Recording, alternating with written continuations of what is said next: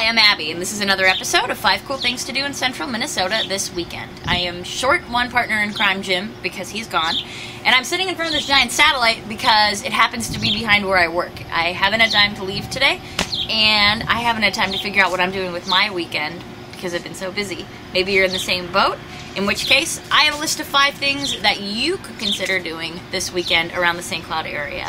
Number 1 is the Star of the North Games. It's going to be this weekend and next weekend. It's going to be 5,000 participants in a multitude of sports, volleyball, lacrosse, track and field events, list goes on, all over the St. Cloud area, in different fields, different gyms. I mean, it's huge. There are going to be 10,000 spectators. Hotels are jammed. It's going to take over town. So, for more information, look for the story in the St. Cloud News section of our website to find out where things are actually happening. But suffice it to say, you could throw a rock in any direction, you're probably going to find something having to do with the Star of the North Games here in St. Cloud. And number 2, the Stearns History Museum is debuting their new exhibit, The White House, 2 Centuries of Traditions and Memories. This is a part of the Smithsonian Institute's traveling exhibit series. This is a pretty big honor that it's here. It opens on Saturday. It will run through August 28th, so you do have time to see it even if you can't get there this weekend, but it's $5 and openings are fun, so that's definitely something to check out too.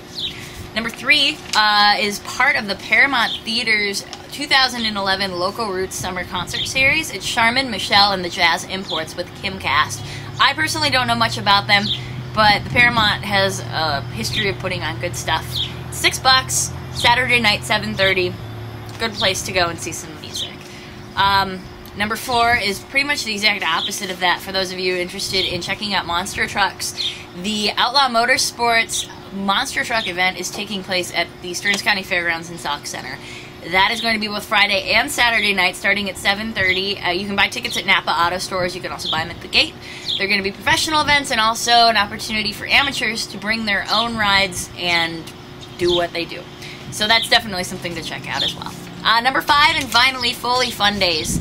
This is something that is pretty much exactly what it sounds like. There's going to be a carnival, there's going to be a medallion hunt, there's going to be a golf activity, the Little Miss Foley pageant. This goes all weekend long.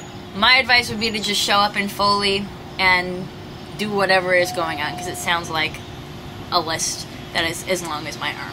So, Foley Fun Days, number 5.